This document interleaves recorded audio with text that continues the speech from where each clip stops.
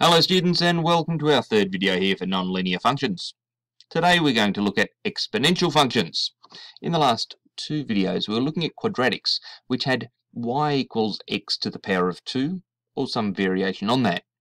I'm going to change that around a little bit here. Instead of saying y equals x to the 2, I'm going to look at functions that might be something like y equals 2 to the power of x.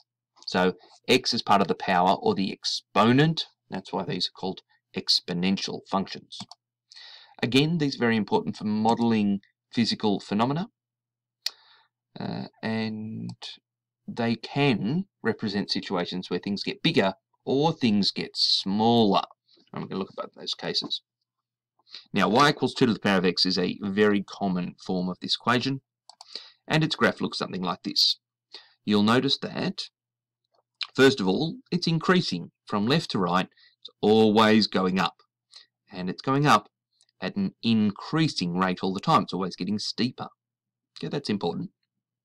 It crosses the vertical axis, the y-axis here, at 1. That's because 2 to the power of 0 doesn't equal 0. That's a common mistake. 2 to the power of 0 equals 1. So that's why it crosses there. That's an important point here. On the left here, it looks as though it's coming down and joining up with the x-axis. That's not what's actually going on there. If you zoomed in really closely, you would see that those two lines are close together and always getting closer as I move further to the left, but they never meet. Okay. What we have there is what's called a horizontal asymptote, right, where my function continues to get closer to that line but doesn't ever meet it. So a horizontal asymptote, and increasing at an increasing rate. Now, if I have this function here where the base is 1/2 instead of 2, right, this part is called the base, then my graph looks like this, sort of like a mirror image in a way. And this time, my horizontal asymptote still occurs, but this time it approaches that asymptote on the right instead of the left, and my graph is always decreasing. We might call this exponential growth and exponential decay. So, where my base is greater than 1, the curve is always increasing, and the bigger that base, the steeper the curve. Where my base is between 0 and 1, can't be negative, but it can be between 0 and 1, a small number, then the curve will always be decreasing.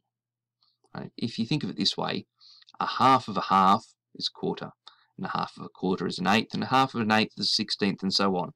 That's what's happening as I go along this way. It continues, right, to halve every step along to the right. So it's always decreasing.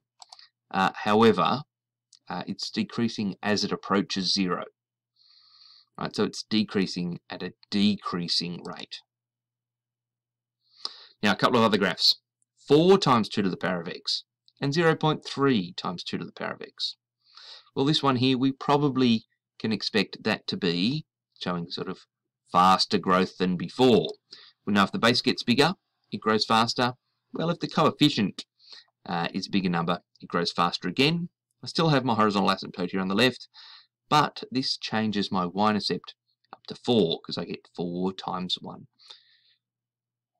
Now over here, my coefficient is between 0 and 1, but the base is still greater than 1, so I still get exponential growth, just slower than in this case. So you can see here it takes longer to pick up, and my y-intercept is down here at 0.3 instead of at 4. Rightio, so a coefficient there changes how steeply those graphs rise or fall. We could say it moves the graph, what does it say here, up or down. It also, well, it changes the steepness of the graph. It does change the graph left and right in lots of ways, so I'd be a bit careful about those statements there. It moves it left and right as much as anything else, but really it changes the steepness, how quickly that curve changes. So let's just go over what we did here in exponential functions. If I have something like a to the power of x, right, where x is in the power, it's an exponential function. Where the base is more than 1, it increases at an increasing rate. That's called exponential growth. And where the base is a small number, between 0 and 1, it's decreasing at a decreasing rate. That's called exponential decay. Righto, that's it for now. If there's anything that doesn't make a lot of sense, that could be the case, make sure you jot it down so you can ask me in class. I'll see you there.